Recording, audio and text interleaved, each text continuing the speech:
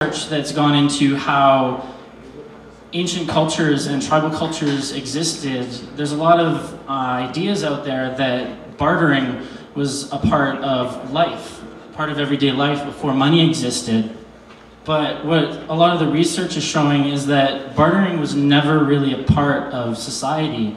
In fact, what we started out as is gifting societies, gifting. People valued the flow, people valued the people who were giving more, not the accumulation that we've turned to over the last little while that's really destroying a lot of the planet. And the other interesting thing is that a lot of tribal and Aboriginal cultures, they don't actually have two different words for giving and receiving. They're actually the same word, giving and receiving. Because they view it as when you're giving a gift, you're not giving something away, you're giving it to someone in your community and you're generating gratitude. And through that gratitude, you are buying the best security. It's the security for the future, really. It's people that are going to look out for you and people who are going to give back to you and to other members of the community because they feel grateful. When you feel grateful, that's what you desire to do.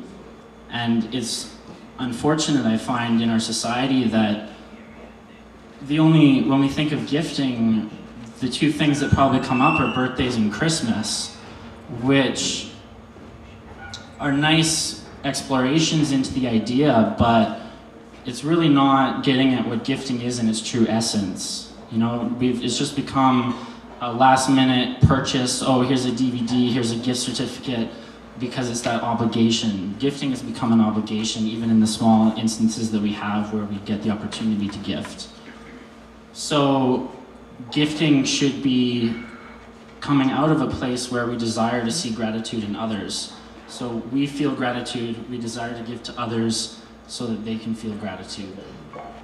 So there's been some interesting ways that I've been trying to incorporate this into my life, and Brent has as well. So we're going to share some stories with you guys.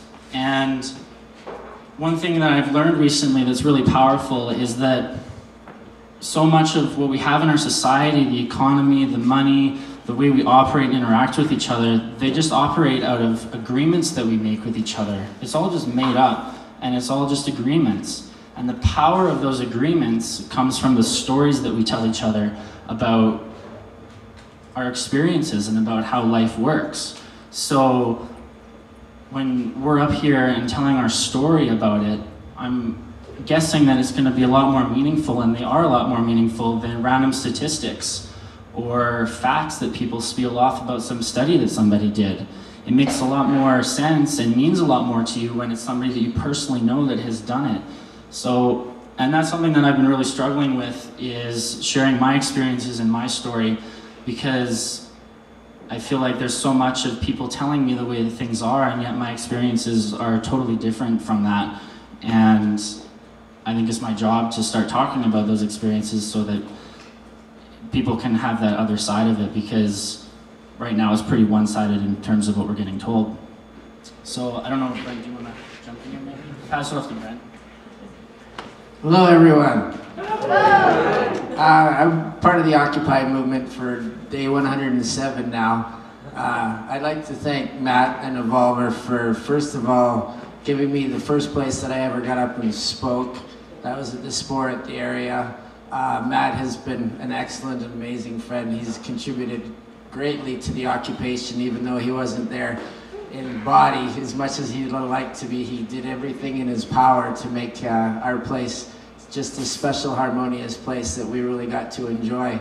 And I myself went through an evolution of mind, because my whole life I was a giver. I thought it was very important to give as much as I could. And when I went to the occupation, I put myself into a position of having to receive, which I've never done before. And it's very awkward, and I found that a lot of our society has a very large problem with receiving. Interesting. And we all like to give, but we want to give to things that we think are going to do something. So I guess that was why we developed such a fabulous community of people that wanted to give. The people that we had for supporters, mostly single moms, low-income families, retired people, because they don't have a voice that exists in this system. They are not given that opportunity to deliver their message. And it's people like you guys that are giving us a chance to get up here and discuss what's important in life. And St. Francis said it best, it is truly in giving that we receive, because every time that I'm in an opportunity to give, I have to try and give as much knowledge that I've learned from what I've taken from every experience that I've been in this receiving role. I want to tell you a quick story. When I was down at the plaza, this one especially touched my heart. There was so many, I could go on for hours, but it was about 7:30 in the morning and it was dark and it was chilly and I was kind of bouncing around trying to stay warm. And this gentleman walked up in the lights and he said, "How you doing?" I said, "Good." And I looked to be maybe homeless or struggling anyways, didn't have much money, wasn't dressed overly well. And he said, I'm really proud of what you guys are doing. I can't believe something like this is going on in Calgary." And I said, "Well, thank you. I appreciate that." He said, "I'd like to give you something." He said, "But I don't have much. I'm homeless." He said, "But can I give you what I have?" And I said, "Absolutely." He reached into his pocket. He pulled out a check and he pulled out a pen and signed it very neatly. And he folded it and he handed it to me. And I said, "What's your name?" He said, "Marvin." I said, "Thank you, Marvin." I gave him a hug and Marvin said, "Thank you very much. I appreciate what you guys are doing. You can do it." Then he walked off into the morning. I stood there. I felt touched so many times down there. But in the lights of the street, I opened up the check and looked at it. It was for $6.21. That's what giving is.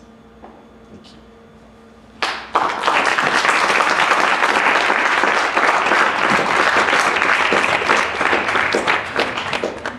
A little more about the aspect of receiving, because Brent's right, you know, it's so difficult for us to receive and receive openly. It doesn't have to be a gift in the physical sense that we think of, but it can also be as a compliment. You know, how quick are we, "Oh, this thing, you know, that's, you know, I dug it out of the trash, like, why are you complimenting me?" And you kind of brush it off, you know?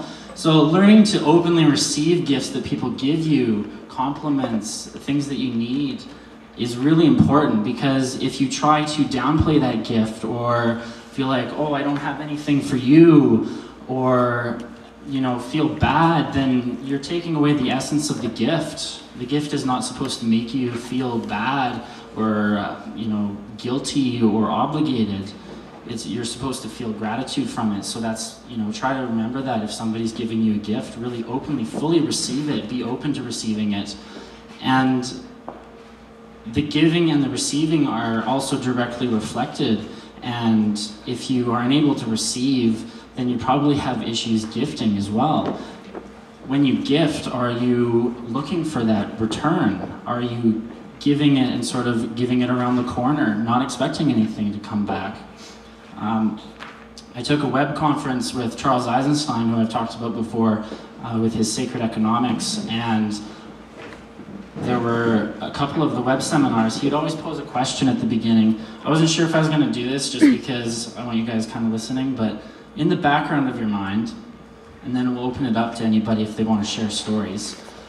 I want you to try to think of a story of something that happened to you or somebody that you know that taught you what true gratitude really meant and what that really felt like. An experience that really taught you what gratitude and generosity was. And another question is a time where you experienced a loss and through that loss found out what true wealth really was.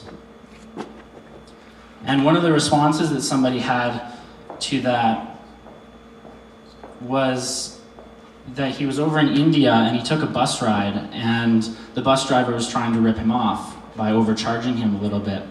And he knew the culture and he knew how much the bus ride was supposed to charge. So after a little bit of an argument, the guy just paid him what he thought the bus fare was worth. And then after he got back to the States, after he got back home, he felt really bad because he figured this guy probably could have used the money a little bit more than him. So he made the decision, he was gonna go back again. He made the decision that he would track him down and give him the $100 that he was trying to overcharge him. Well, the next day after making this decision of returning the $100, he was out buying a used vehicle and the list price on it was $1,800. And he was fully willing to pay that amount, $1,800, but for some reason, the guy selling the vehicle insisted that he only pay $1,700. Keep the $100, $1,700. He was fully willing to pay the $1,800. So he found this kind of interesting. So then he started up what he called the $100 experiment, where he started collecting money for charity. And he asked his friends to donate $100 if they felt compelled to, and then see how that came back to them in their life. And he had many instances of people having more money coming back to them, people writing them checks for no reason, people giving gifts of money back to them. And so for him, that really showed how giving can amp it up the return. It doesn't necessarily have to be from that person. So our house, Eden's Cove, we've got a little healing sanctuary business going on there, and we have started implementing a gifting model. So we are gifting our services, our float, and if and only if you feel gratitude from the gift, are you invited to keep the flow going by returning however you feel called to return. And what we're hoping to do with this is open up an avenue for people to really explore their gifts that they might not necessarily be aware that they have, or even have the opportunity to give back. So it doesn't always have to be money, although that's what a lot of people feel called to do, and that helps because there are expenses. But it could also be services or time. Maybe you give a great foot massage, maybe you know how to cook meals, and if you desire to give to us, that's amazing, and we'll receive those gifts. If you want to come over and cook us dinner, be from your gratitude that you feel, excellent. If we don't need the gift that you're offering, we'll still gratefully accept it, but we're going to pass it on. So we're going to start putting up a board where if you have a service that you offer and you've enjoyed your hour float, for example, then you can put your name. Here's a 1 hour computer fix session, my phone number, and then if somebody comes in and they need that, it's theirs. So what we're trying to do with this is really build community. That's what it's all about, is building community, and a community that has a space for people to give their gifts that we really don't have the opportunity to give back in today's world, because we're so driven to try to produce money, and most times our gifts don't produce money in our lives. But if it produces community, everybody feels the whole financial thing going on. It's getting harder and harder to meet all of our needs with our money. We have to work more and more. So we're going to start to see services that people pay for come back into the public realm. Neighbors might start looking after their other neighbors' kids instead of daycare, because people can't afford daycare. I saw a girl walking 5 dogs. That's probably going to start getting back into the public realm. So if you start living from the gift and gifting to people and keeping the flow going, valuing the flow over the accumulation, then it opens up you to the gift and to receiving, and builds community, it builds gratitude, it creates bonds and relationships with people that last through anything. So the security that people feel with a large bank account is really just an illusion. I'm sure everybody here realizes that, all it takes is an instant and it's gone, and then what? So when you live from the gift and when you build the community and the relationships, then you have those bonds. You have people that are going to look out for you and help each other. In rural towns, if the barn blew down, neighbors would come and help put it back up again. And that's what I feel like we've really lost, is the community and the connections that we get from interacting with each other in that true, honest way, rather than having the undertone of, I don't need you, I can pay somebody else. So I don't know how long we're at. Sorry if we're over. If someone wants to give me a warning, I'll pass it back to Brent.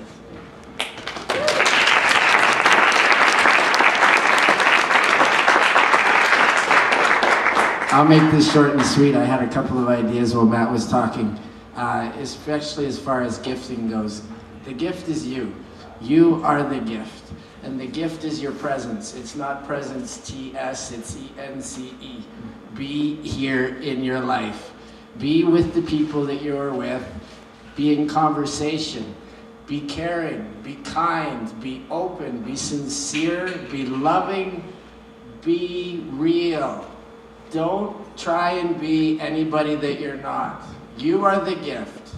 The gift came with the package. It is the you that is you. Nobody else can be the you that is you. So get off of your you and be you. Okay? And we got to do this together. The community is the gift of us getting together.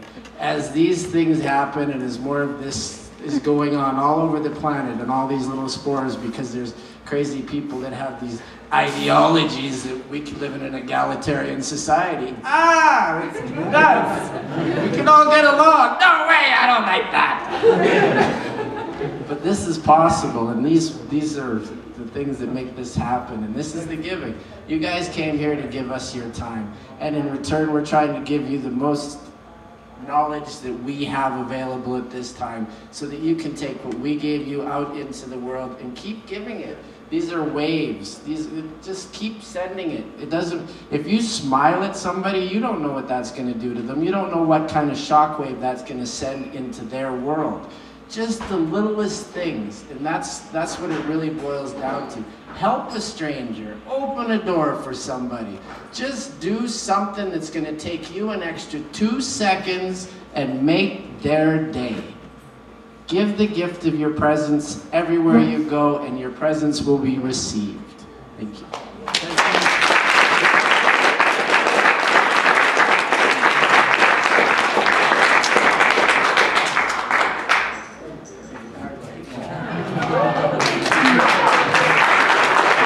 Something else. Oh yeah, I was going to tell you my story. So other than the gifting model business that we're trying to get going and learning tons from, learning lots, part of that is giving the appropriate gifts at the appropriate times and not feeling upset if there's no gratitude in response. If you don't generate gratitude in somebody, then maybe it was just a misplaced gift. Don't feel bad about it. You're just not going to generate gratitude all the time.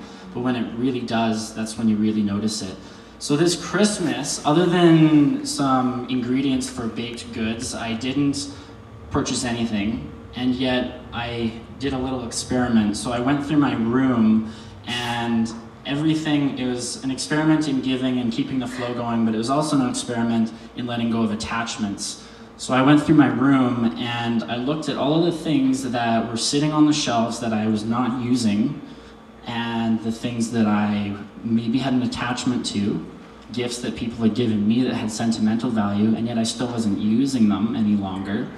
And trying to think of somebody who would really enjoy the gift and that item that I had. So that's what I ended up doing for Christmas, and it was absolutely fantastic. I got rid of a whole bunch of stuff that I didn't need any longer and really gave some incredible gifts to people, and it was awesome to do. So I encourage you guys to try that. You don't have to wait for Christmas if you don't want to. If you have something on your shelf, hey, I'm not using this, and I know someone that is, feel free to give it. See what happens. Experiment with it and share your stories. So I don't know if anybody thought of a story that they wanted to share. Maybe we have time for a couple of them. Quick ones, if anybody. True gratitude, generosity, or a loss, and through that loss found out what real wealth was. No? Okay, it's fine. You have one. Josh. I got a story, but it's not about either of those two. That's okay. That's okay. So basically, I have a friend at work, and she's always like buying disposable cups for coffee, and like it kind of bothers me a little bit. So I always give her a hard time, and she just never goes out and buys a disposable cup. So, you know, I'm always giving her a hard time, and she said, you know what, it's my birthday on March 3rd. You can buy me a cup for that, right? So I'm like, you know what, like, sounds like a good idea, but there's still like a month of like coffee buying until this time, right? So I'm like, that's a lot of time. So as I was walking home that night, I saw like a bottle kind of like this. And I looked at it, I'm like, oh, maybe Kat would want that. But I realized, no, this isn't actually like a coffee cup. And as much as I would really like to have this water bottle, I don't actually need it. So I took it and I set it on the railing in the light so that whoever lost it could find it. And this morning, I actually went into my cupboard and I took out a coffee mug and I wanted to give it to her, but it wasn't a good one. You know, like, it was a little bit small. She likes big coffees. I'm like, you know what, like, I'd love to give this to her, but it's not a really good gift. And above and beyond that, it doesn't even have a lid. So I knew it's not the right gift. I'm like, you know what, like, I really want to give this cup to her. So hopefully, you know, I don't know, we'll figure something out. And I walked to the bus stop this morning, and literally sitting on top of the garbage can, no one around, is like a perfect stainless steel coffee mug. And I took that as a message that this cup is meant to her. So the point that I'm trying to make is that when you like have that intention to give to people, gifts will come into your life. And I can't remember who said it, but it might have been Ashley, if she's around here. But kind of the idea that when you receive a gift, it's so that you can give it to someone who actually needs it. That's it. Thank you.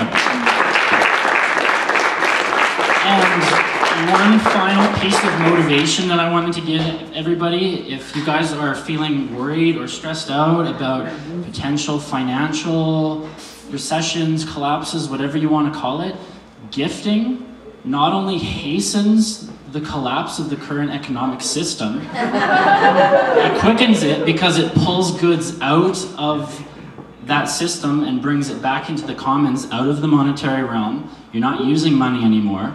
And it lessens the severity of it because you have people to look out for each other. You have people, you know this guy who grows food, you know this guy who does that. So it hastens it and mitigates the severity. It sounds like a pretty good solution to me.